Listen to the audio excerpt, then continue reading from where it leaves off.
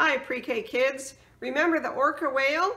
We compared and contrasted the orca whale to sharks. Let's refresh our memories a little bit. Remember, whales have a breathing hole on the top. So they have to surface and come out of the water and able to take a breath.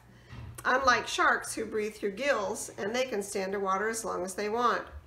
Remember, the sharks have the one big dorsal fin that they use, and their tail looks like kind of like a mustache.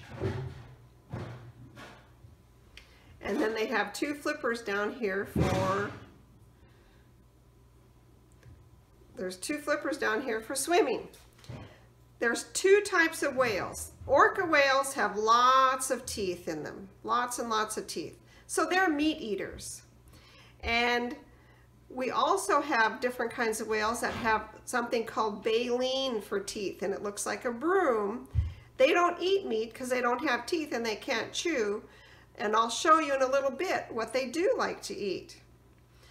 But first, we're going to study about salmon and the salmon life cycle, because that's the prey that keeps the orca whales alive.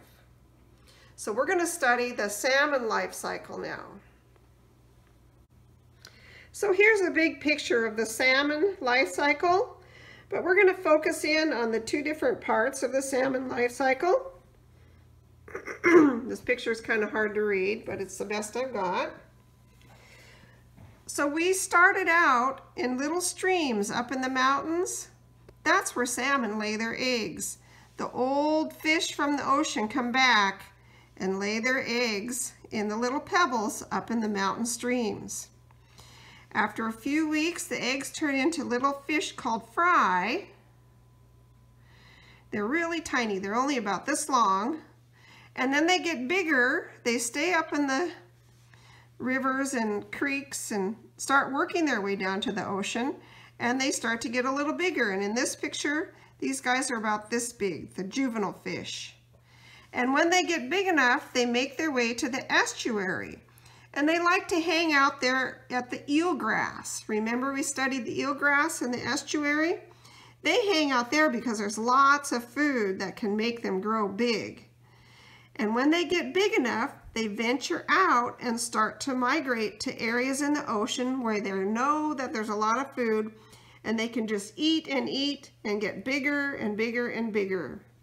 And finally, they grow into, these are like teenager kind of kids. And these then grow into mature adults. And big adult salmon, they try to sneak away from those orcas so they don't get eaten up. And they also try not to get caught into fishermen's nets. And they just have fun swimming in the ocean and eating and exploring new things under the sea.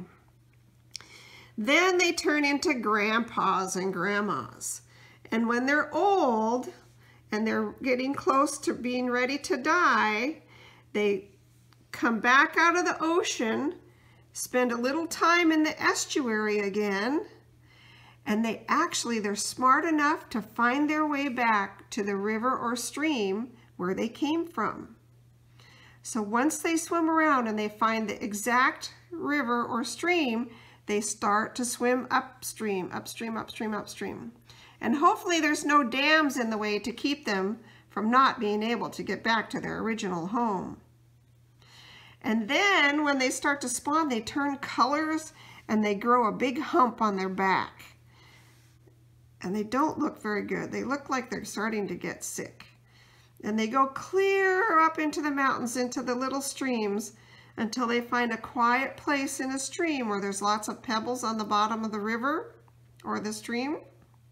And they lay their eggs. The mama fish lays the eggs, and the daddy fish fertilizes those eggs.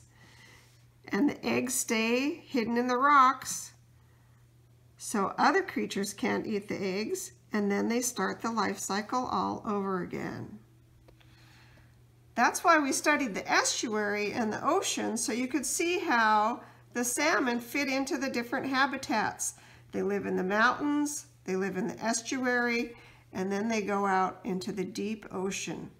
But because it's a life cycle, they make the full circle and always come back to where they were born.